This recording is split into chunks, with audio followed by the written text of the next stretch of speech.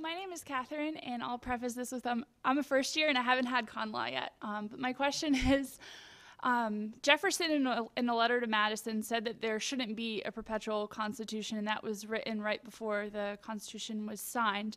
In a lot of states, my state, Virginia, has had a number of different constitutions.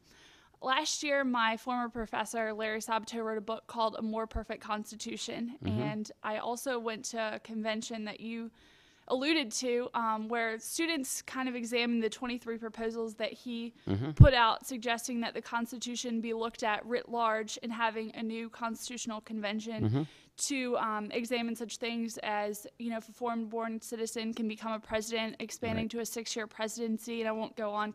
All kinds of changes. A parliamentary government. Right. A lot of getting rid of the electoral college. One could imagine each person might have their own wish list of lots of better ways, right? Right. And do you think that it would be good for we the alive people, not the people of 200 years ago, would have that privilege to go into a convention? And do you think that would be appropriate? Well, certainly Congress has the power under Article 5 to call a new constitutional convention. It's never done that, partly out of a kind of nervousness that we had a really lucky moment with people like Madison and Hamilton and Jefferson, and they had a lot of different views, but boy were they smart, and boy were they patriotic, and boy were they relatively selfless.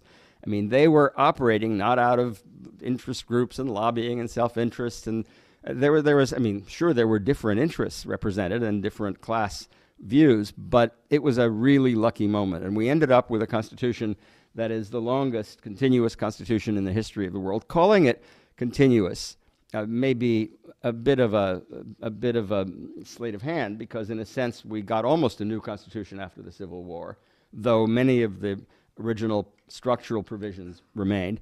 But I guess a lot of people have been afraid of what would happen when we put it all up for a vote. Now that means perhaps that they are not really true populists, they're not true Democrats, but then you do a poll and you write down the Bill of Rights without saying what it is. Do you believe people should be free to express their own views regardless of how hateful the viewpoint?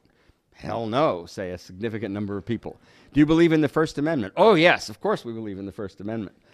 Do you believe that the government should have to get warrants before searching the homes of suspected terrorists? Of course not, would say a substantial number of people.